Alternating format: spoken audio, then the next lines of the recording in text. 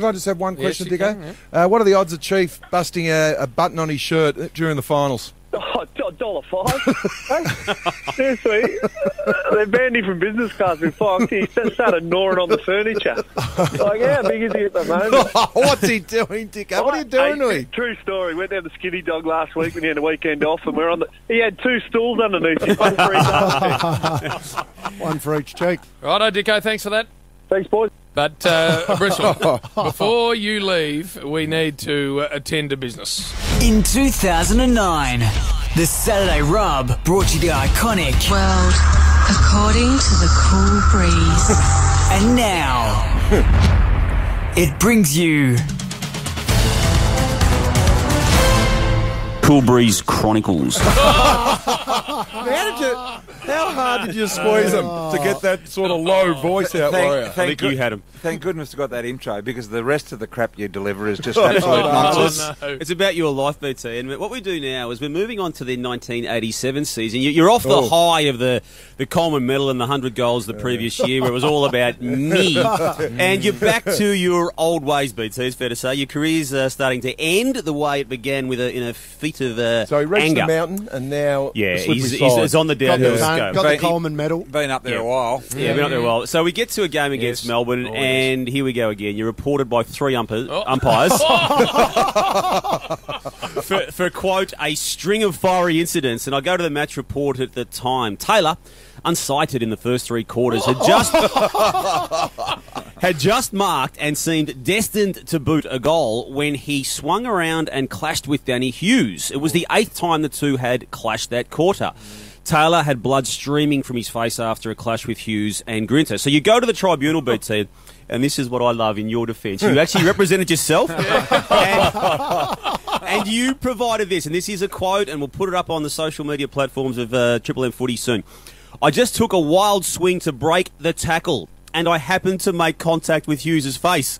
I must point out that at no stage did I look at Hughes and aim specifically for his head. Unfortunately, though, I contacted with his head.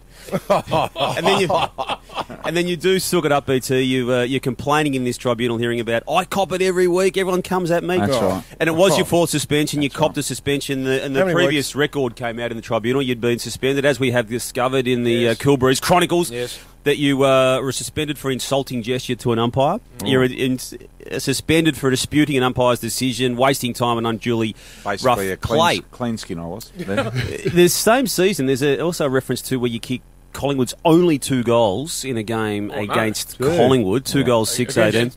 And then against North Melbourne. Against North Melbourne, 10-12, 72 to 2-6-18. And once again, you make it about yourself when you're interviewed post-game. It was. It is the first time I've ever been my team's only goal kicker. In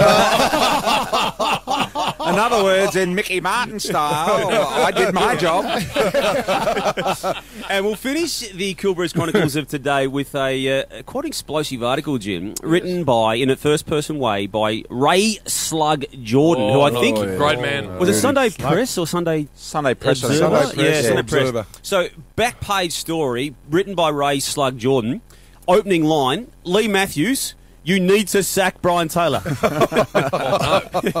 He said that you have become what's known as the Taylor crisis. He said that you remind him of Mark Jackson. Now come on. And we know what Ron Barassi had done to Mark Jackson. And Taylor's behaviour yesterday follows several recent outbursts similar in nature. I understand he hurled a clipboard onto the ground after being pulled off the ground by Lee Matthews 2 weeks ago. In yesterday's game, Lee, you dragged Taylor because of he was too busy scuffling with his St Kilda opponent Mark Gamble. So busy was he scuffling with Mark Gamble, he failed to watch the ball come downfield. It bounced off Taylor's head.